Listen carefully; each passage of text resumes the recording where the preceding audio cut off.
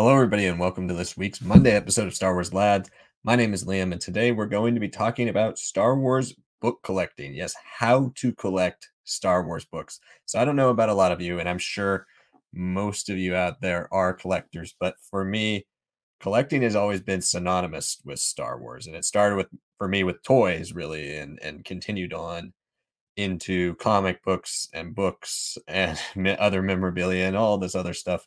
But Star Wars, the merchandising aspect of Star Wars, George Lucas really had a foresight there that was built on his impression of Disney and Disneyland, and it really turned into a massive, a massive thing. And Star Wars books to me are one of my favorite things to collect. And as you can see in the background on every single video that we do, I have a bunch of Star Wars books back here, and I wanted to talk about how to get into Star Wars book collecting. So we're going to talk about in this video, basically, give you a brief history of Star Wars books, what types of formats there are out there. We're specifically going to be looking at hardcovers, paperback first prints, science fiction book club hardcovers, and paperback only Star Wars books. This video is also going to be focused on the Star Wars adult books because there are so many Star Wars junior novels and middle grade books that I really kind of wanted to focus on the adult books in this video because I think that deserves another video all its own. Otherwise, this one might be like 45 minutes long.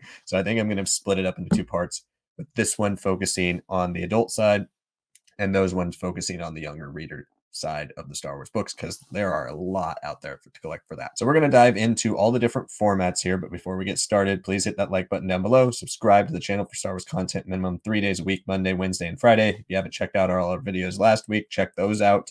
We also started a Star Wars Legends book club on Friday.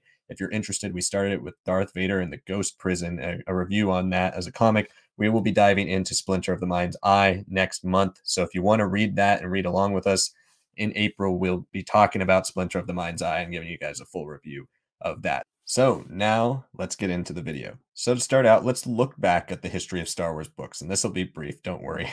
Star Wars books have always gone hand in hand with Star Wars. In fact, due to a greater demand for science fiction and fantasy stories with readers than there was with film goers in the mid-70s, George Lucas's shooting script for Star Wars, titled The Adventures of Luke Starkiller, as taken from the Journal of the Whills Saga 1, The Star Wars, was adapted into a novel by Alan Dean Foster and was released as a paperback titled Star Wars from the Adventures of Luke Skywalker in November of 1976, 6 months before the film was released in theaters. Since its release, Star Wars books have consistently been released in one of three primary collectible formats: hardcovers, paperbacks, and science fiction book club hardcovers. Okay, so let's start by looking at the standard-sized hardcover format. It's the most common format for most collectors out there, and usually most Star Wars books are released in this format first. Most novels released by major publishers nowadays get their very first print run in hardcover before being followed up 6 months or a year later with a paperback release. While Star Wars books didn't start following this format until the 90s, when the Bantam book era of Star Wars began with Heir to the Empire, Star Wars books have predominantly continued the hardcover first release strategy ever since, through the end of Legends and into the canon era. As I mentioned at the start of the video, the first Star Wars novel ever published was Star Wars from the Adventures of Luke Skywalker, and it got its first printing in paperback. Paperback first printings and sometimes paperback exclusive releases still remained a part of the Star Wars novel format release strategy until the beginning of canon in 2014. These paperback first prints were the main Star Wars book format in the early, more sporadic days of Star Wars publishing from 1976 to 1983. They did, however, continue into the 90s with many different series like the Jedi Academy trilogy, the Corellian trilogy, the Black Fleet Crisis, the Han Solo trilogy, Star Wars Tales, and the Bounty Hunter Wars, all with the individual books in each series being released first in paperback format. Star Wars paperback first prints were also employed as part of Del Rey's massive multi-book publishing initiatives such as The New Jedi Order and Legacy of the Force.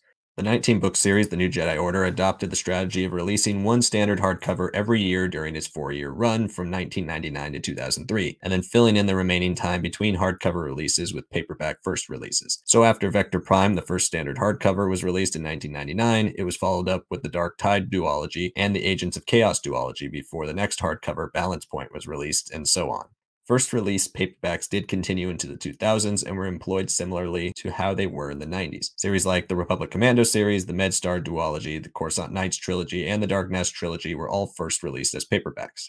Like the New Jedi Order, the second Star Wars publishing initiative, Legacy of the Force, also employed the one hardcover release a year strategy for Legacy of the Force Betrayal, Sacrifice, and Invincible, and released Legacy of the Force Bloodlines, Tempest, Exile, Inferno, Fury, and Revelation in paperback. It's also worth noting that the final Legends publishing initiative, Fate of the Jedi, did not employ this strategy, where all of its books were released first in hardcover format. The Science Fiction Book Club, or the SFBC, is a monthly book subscription membership where members can use their monthly credits to redeem books of their choice from the club's catalog. SFBC hardcovers were printed in a relatively cheaper format than standard hardcovers, with thinner paper and more compact design. In fact, the best way to tell if a hardcover is SFBC printed or printed by the original publisher is its height. Standard hardcovers are about 9.5 inches tall, whilst SFBC hardcovers are closer to the height of modern YA novels, coming in around 8.5 inches tall. So if SFBC hardcovers were made more cheaply and are more compressed than other hardcovers, why collect them at all? Well, since 1977 and up until the early days of canon, the Star Wars franchise allowed nearly every book they published to be reprinted as an SFBC hardcover, including those that were originally published in paperback only. Remember in the previous section where I kept referencing that certain books were first printed or first released in paperback format? That is because all of those books I mentioned were eventually given exclusive Science Fiction Book Club hardcovers. The SFBC usually reprinted these stories as either a hardcover version of one original paperback or a larger collected edition that contained anywhere from 2 to 3 books all in one. So hopefully this helps you out. I've compiled here a list of every single Star Wars book that you can only get in hardcover from the Science Fiction Book Club hardcovers. So sometimes it's in formats like MedStar, which is a combination of 2 books. Sometimes it's in a format like this New Jedi Order Trader book, which is just one single paperback that was published in hardcover.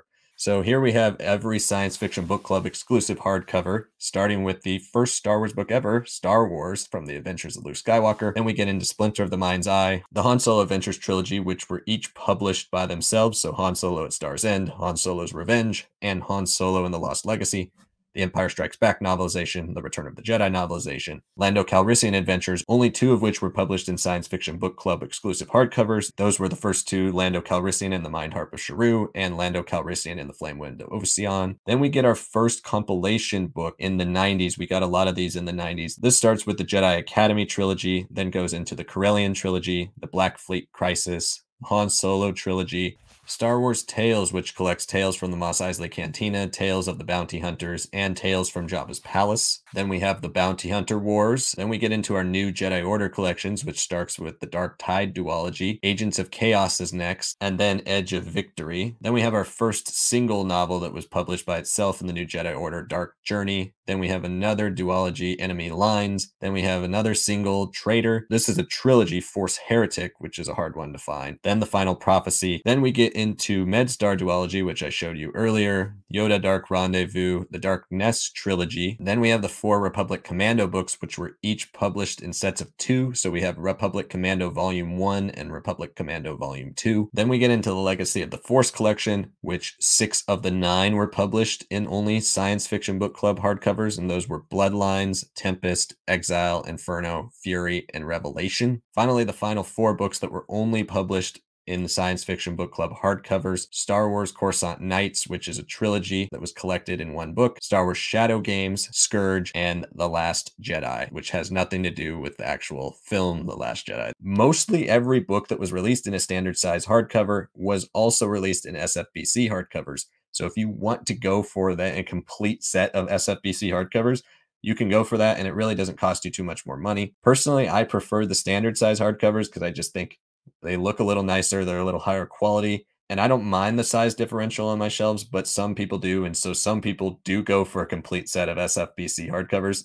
Let me know in the comments below if you're one of those people, because I think that's a really cool idea and a really cool collection to have on your shelf, because it would look really nice if they're all right next to each other like that. Finally, we're going to talk about paperback exclusive novels. So these were the Star Wars novels that were released in paperback and then never got published in Science Fiction Book Club collections or their own hardcovers, and never got a standard size hardcover either. The first of these was Lando Calrissian and the Star Cave of Thon Baka, which was the final book of the Lando Calrissian Adventures trilogy. Next is a series that I've always been shocked never got a couple of SFBC hardcover collections because it's one of the most beloved and acclaimed Star Wars book series of all time, and that's Michael Stackpole and later Aaron Alston's X-Wing series. The X-Wing series features 10 books, 9 of which are paperback exclusive. The paperback exclusive X-Wing books are X-Wing Rogue Squadron, X-Wing Wedge's Gamble, X-Wing The Krytos Trap, X-Wing The Back to War, X-Wing Wraith Squadron, X-Wing Iron Fist, X-Wing Solo Command, X-Wing Isard's Revenge, and X-Wing Starfighters of Adumar. Another couple strange anomalies when it comes to paperback exclusive releases are Tales from the New Republic, Tales from the Empire, and Imperial Commando 501st. These novels were all part of paperback series that later got collected into SFBC hardcovers, but for some reason, these three never got printed in hardcover format. In regards to Tales from the New Republic and Tales from the Empire, this is most likely because these two books came out a few years later than the other books in the series were released when they were collected. When it comes to Imperial Commando 501st, I can only assume there were plans to collect it and its sequels into an SFBC hardcover, like was done with the Republic Commando books, but when subsequent books in the series were canceled, this book was left all alone. Galaxies, The Ruins of Dantooine, Lost Tribes of the Sith, The Collected Stories, Cross Current, and Riptide are the other paperback exclusive novels, the first one being a tie-in to the Galaxies video game, and the final three being released later in the Legends life cycle when Star Wars books were waning in popularity. And those who were still reading Star Wars books were mostly focused on the Fate of the Jedi initiative that was still dominating the Star Wars publishing landscape at the time.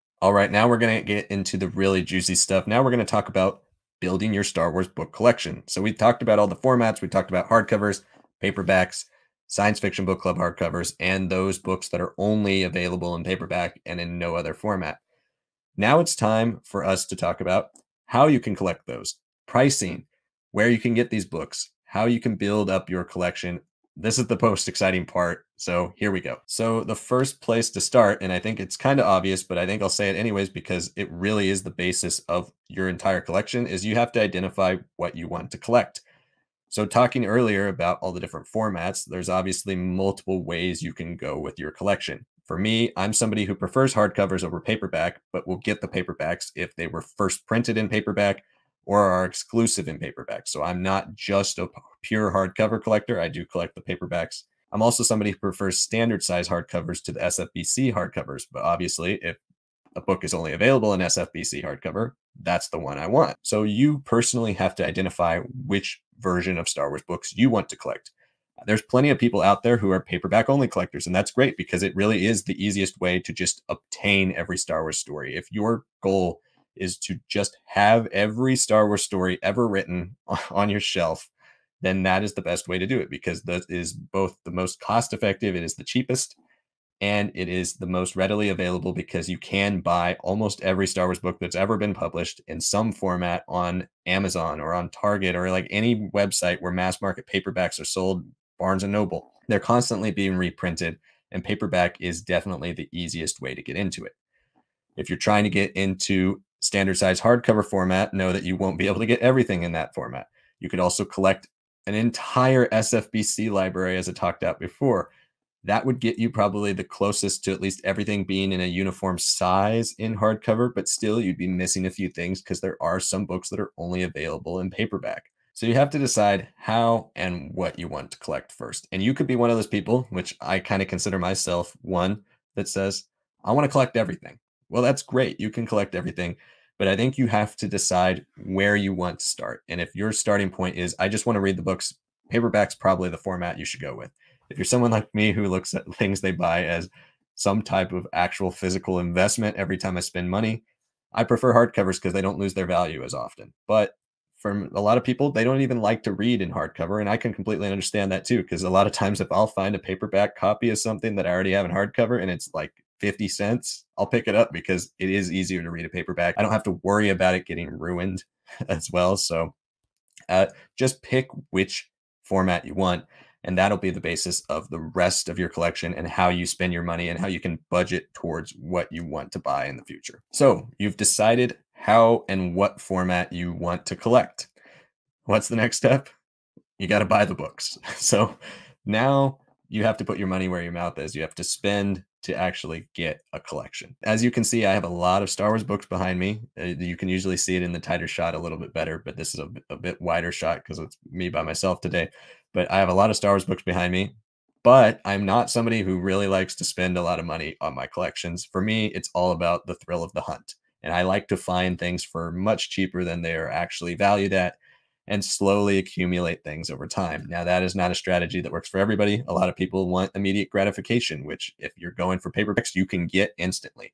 Or if you have a ton of money, you can go on eBay and drop it all on Star Wars hardcovers, and more power to you. If you have the resources to do that, that's fantastic. Also, Facebook groups are a great way to find this stuff as well. You can find it in good condition from collectors who do care about it and have preserved it over the years. Usually, though, if you're going on eBay or you're going on Facebook or into any type of collector's marketplace, you are going to pay market value, which will be significantly higher than if you go to, which I would recommend as the #1 place to look for Star Wars books, your local used bookstores. Your local used bookstores will be good for basically any format. And I've found things from like rarer science fiction book club hardcovers, like the New Jedi Order. I have almost every New Jedi Order hardcover that I found at a local bookstore just randomly sitting there.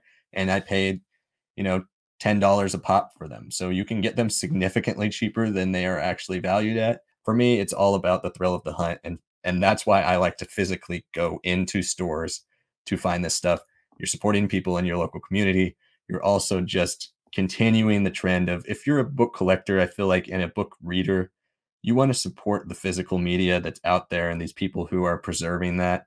For me, that's very important, and that's why I prefer to go to used bookstores. But obviously, the method of buying and how much you spend is completely up to you. But my personal recommendation would be to go to your local bookstores, see what they have, and constantly go once a month or once every couple weeks and constantly check. And most of the time, you'll be disappointed. Most of the time, they won't have something, because the amount of people who own SFBC Star Wars hardcovers are very few. And the likelihood that one of them is going to be living in your city and just decide to donate it to your local bookstore is going to be a very slim chance. But I've had enough success doing that to where I would say, go for it. So finally, before we wrap this video up, I want to talk about market value for some of these books, because if you're new to Star Wars collecting, you might not know what some of these books go for. Some of these books go for absurd prices, and I think knowing the market values of these books would be very helpful if I was starting my collection, for trying to decide which formats to go with. And even, let's say you want to collect New Jedi Order, but you don't want to pay a lot for some of the SFBC hardcovers. Maybe you collect all of New Jedi Order in paperback so it looks nice on your shelf, all as one format. But you collect other books in hardcover that you can complete. This kind of higher price guide will help you budget which series and which books you want to focus your money on, especially if you're just diving in. With that being said, nearly every Star Wars book has been reprinted in mass market paperbacks countless times. So even books that are paperback exclusive aren't necessarily worth that much. One of the biggest distinguishing factors between paperback collectors, though, is the original printings versus the Legends banner printings. As you can see here, Star Wars Legends mass market paperbacks printed after 2014's canon distinction were given a banner on the cover and spine that mark it as Legends, whereas those same mass market paperbacks printed prior to 2014 have no banner. Since the Legends banner paperbacks are still being printed, that makes the non-Legends banner paperbacks a bit more sought after in the collector communities. Still, though, you rarely see a Star Wars paperback going for an exorbitant price. Biggest exceptions to this rule would be the first Star Wars paperback, Star Wars from the Adventures of Luke Skywalker. If you got the first print of that, that goes for a significant amount of money. And the other exception would be the Lando Calrissian and the Star Cave of Thonbaka, which was the only book in both the Han Solo Adventures and Lando Calrissian Adventures trilogies that didn't get an SFBC hardcover. A first print of this book usually goes for around $20, but can get up to the $60 range if it's in mint condition. Moving on to hardcovers, we should probably start by looking at SFBC hardcovers. When it comes to books that were printed in both standard and SFBC hardcover, there are rarely major price discrepancies between either copy. So it's not really more valuable to have an SFBC copy of the Crystal Star instead of the standard hardcover. But if we take another look at this graphic that shows the SFBC exclusive hardcovers, these are obviously worth much more than their paperback counterparts. What might surprise you about the SFBC collector's market, however, is that most of the early Star Wars book collections from the 90s, like the Jedi Academy trilogy, all the way through Bounty Hunter Wars, into the couple of first New Jedi Order collections, really aren't worth as much as the 2000s and 2010's SFBC hardcovers. Sure, these books are not cheap by any stretch of the imagination, but you can get solid copies of these for anywhere between $20 to $60 on eBay. Interestingly enough, though, it's about halfway through the New Jedi Order initiative that the SFBC hardcovers became far more rare and valuable. This really begins with the first solo SFBC hardcover novel, The New Jedi Order: Dark Journey, which usually sells in the $60 to $100 range. The same value can mostly be applied to Enemy Lines and Traitor. But then the Force Heretic collection jumps upwards of $100 to $150 a copy, with a similar market for the last SFBC exclusive hardcover from the New Jedi Order, Final Prophecy. Medstar, Yoda Dark Rendezvous, and Dark Nest are next in the release window, and they come back down a bit towards the $40 to $80 average. But once again, the two Republic Commando volumes sell at a slightly higher price, ranging from the $60 to $100 range, with Volume 2 being much rarer than Volume 1. And that's about the last time you'll see the prices that low for the remaining SFBC exclusive hardcovers. All of the Legacy of the Force SFBC exclusives stay in the $60 to $100 range a pop. Our final 4 books here, though, are what make the rest of them look like child's play. Due to the waning interest in Star Wars books during the late 2000s and early 2010s, SFBC hardcovers of less iconic Star Wars books like Coruscant Nights, Shadow Games, Scourge, and The Last Jedi, no, not the film again, make it hard to even find listings of these books online. But currently there is a listing of Coruscant Nights asking for $171.95 for the book. Okay, I guess that's not too bad, but I couldn't find any listings or sales for Scourge. So now we look at Shadow Games. Shadow Games sold for an offer under $235, which we don't know the exact price for that, but I would guess it's probably around the $200 range. That seems a bit excessive, right? Well, you haven't met The Last Jedi. I hope Rian Johnson was given a copy of this book as part of his payment for his work on the film, because the original book that was released in 2013 and has absolutely nothing to do with the film of the same name just sold on eBay for $879 in February. Yeah. Let that sink in if you were on the fence about getting into Star Wars hardcover collecting. Have we recovered a bit from seeing the price of The Last Jedi in hardcover? I hope so, because I'm going to make your wallets cry a little bit more talking about some of these standard hardcovers. Most standard Star Wars hardcovers really aren't that expensive. You might get lucky and find them at your used bookstore for a couple of dollars, or in the worst case scenario, you pay anywhere from $5 to $20 for the one you want on eBay. Well, as I've mentioned many times throughout this video, the late 2000s and early 2010s were a very down period for Star Wars book sales, and with the Disney acquisition of the franchise in 2012, many phenomenal Star Wars books were just being released without any real fanfare, and then sent to clearance sections far quicker than usual because of Disney's canon relaunch. So books like The Clone Wars, Wild Space, The Clone Wars, No Prisoners, The Clone Wars Gambit, Siege and Stealth, The Old Republic, Revan, Deceived and Annihilation, Razor's Edge, Darth Plagueis, and Kenobi all sell for far more than the rest of standard size hardcovers that are out there. The same trend could be applied to early canon novels, especially those released prior to The Force Awakens and its resurrection of the Star Wars hype across all mediums. The hardcovers of A New Dawn, Tarkin, Heir to the Jedi, Lords of the Sith, and Dark Disciple are all worth significantly more than the rest of Star Wars canon novels. Well, that's the video, so I hope you guys found that helpful. I hope you found that helpful if you're trying to figure out which format you want to get into Star Wars book collecting, if you're trying to figure out which Star Wars books fall in which format, because it is really confusing, and I really hope these graphics helped you out a lot, because I really wish I had something like that when I was getting into Star Wars book collecting. And I hope the price guide helped you decide which direction to go in, because the worst thing in the world would be you hoping to get a complete hardcover collection only for you to be down to The Last Jedi and be like, oh my God, it's $800 to get this book. So now hopefully you know where you can proceed and where you can budget your money and your time into looking for certain books. So thank you so much for watching. I will do a complete overview of my Star Wars book collection in the future. Hopefully you guys want to see that. Comment below and let me know if you want to see it. I will also be looking to talk about the younger readers Star Wars books in the future, because there are so many of them. Like I said at the beginning, they kind of deserve their own videos. So we'll talk about that and comics as well in different types of videos. I want to do a lot more collecting type videos on here, because I do collect basically all forms of Star Wars media and memorabilia. So if you have something Star Wars related in a collection that you would like to see me do next, let me know down below, because I'm really looking forward to doing toys at some point, as well as video games after I get into comics and all that type of stuff. So let me know down in the comments below what you would like to see next. If you haven't yet, please hit the like button and subscribe to our channel. It really helps us out with the YouTube algorithm. Share this video with fellow Star Wars collectors and let them know that they can find Star Wars collection stuff on Star Wars Lads, as well as reading guides. We have a full reading guide for the High Republic if you're interested in getting into that. We have a ton of Star Wars book stuff on our channel, so if you're interested in Star Wars books, Star Wars Lads is definitely the place for you to be. So thank you all so much for watching, and we'll see you next time.